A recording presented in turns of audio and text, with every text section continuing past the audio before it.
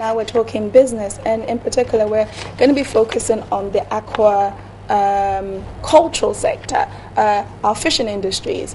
I've got on here right now that our exports of earning from that fish averages about $60 million annually. I don't have the statistics for the imports, but I'm sure it definitely outweighs when you put it next to our exports. So now I want to actually ask, we know there's a lot of issues when it comes to fisheries. What is the growth? Where is it going? I can't answer those questions. I have with me from Goshen Fishery Limited, he's the CEO, Mr. Menson Tokuna. Good morning. Good morning. It's my pleasure to be here. Okay, so I have a lot of statistics here about fish. I just want to kind of just give some out. Like it says here, we have... All right, this one. According to statistics, over a period of 4 years, Ghana's fishing yields increased considerably from 100 tons in 1967 to 230 tons in 1971. Moving on now, currently, 20 years later, the sector has grown and is estimated to contribute 3% of our total GDP. But let me ask, a lot of times we know, even when I go to restaurants, I'm talking to people, there's a huge disproportionate number of our exports compared to our imports. 60 million exports. I'm sure imports will be hundreds and hundreds of millions. Hundreds of millions. You're right. Why? We have ponds, we have sea. Why? Yeah, it's because we have a generic problem in Ghana. Just like the breakdown of our infrastructure, we don't plan.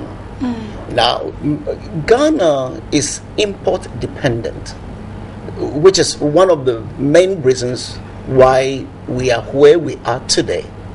I mean, from independence, I think our leaders didn't plan very well. Otherwise, by now, we should be exporting. There are so many things that, do you know that we even import toothpick? Oh, yes. It's outrageous. Yes. Okay, so it's been a fundamental issue. That is the reason, one of the reasons why I, as an individual, I'm into fishing right now. If you know my background, I don't have any business to be in fishing because I am a chartered accountant. I'm a chartered banker. I was a managing director of a bank and I retired in 2011. Oh, wow. But fishing now is my passion. Just to digress a little bit, I went into fishing because I saw the gap, the consumption that we Ghanaians need to have, the protein content that we need to have, and what the fisher folks, the marine fisheries, and those who are our local fishermen, I know what they produce, and the huge deficit, even our imports, is not able to fill in the gap. Wow. So we need more imports or more local? We have a huge deficit. Okay. And Ghanaians are known all over the world to be consumers of fish.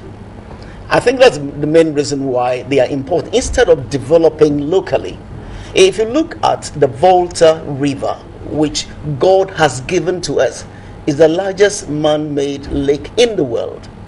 But we are not taking advantage of the river. And I can assure you that foreigners have seen the potential and they are coming in their droves. Okay? So it's a generic problem, like I said. So we are trying to let people be aware of this deficit so that we can all join hands and be able to produce more fish for Ghana. Okay, you mentioned obviously the Volta, which is very instrumental when it comes to not only electricity but our fishing, part of our fishing industry. What is the depletion? Because we're told that there's a depletion of marine life in it. How bad is this? It's because over the years we have been fishing even the kind of nets that we use, instead of allowing the very small, tiny fish, which we call fingerlings, to grow.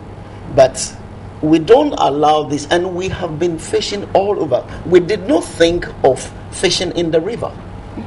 All our attention was focused on the sea. And right now, it's almost getting exhausted. That's the reason why we are now looking at aquaculture.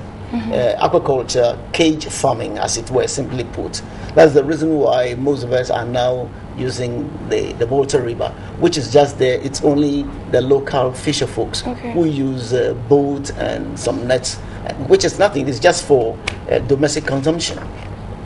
Okay.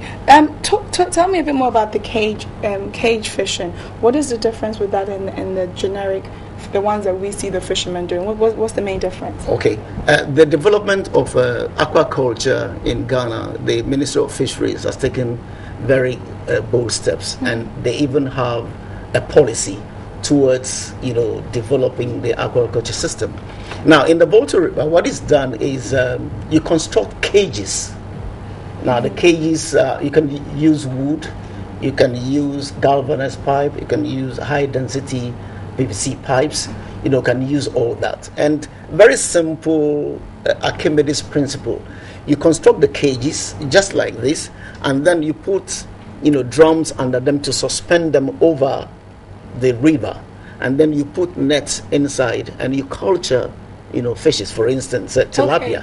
You culture them for a certain number of months, say by 6 months. I've actually been to one. I got to see one when they take it and they feed them when they're ready. Yes, exactly.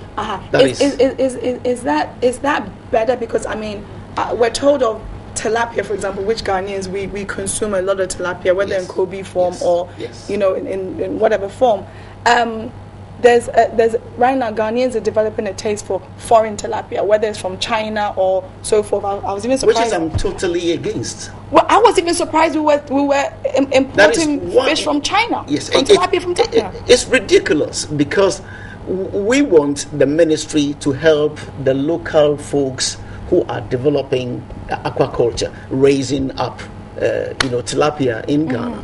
I can assure you that we have evidences of all the tilapia that's being imported. We know how they culture them, and it's not healthy. I've been told. So our message to Ghanaians is that we should rather consume the local, because it may be cheaper, but then it's not healthy. Okay, so we are liaising, the Aquaculture Association of Ghana we are liaising with the ministry in order to encourage people, teach people how to culture tilapia in cages. Some people even do pond construction. They construct it off the river and they bring water into it. So that is what we are using now to fill in the gap, because if we don't continue to do that for a very long time to come, the import bill of Ghana is going to be increased. We are even, talking to the ministry, or more or less the government right now, that they should reduce the importation.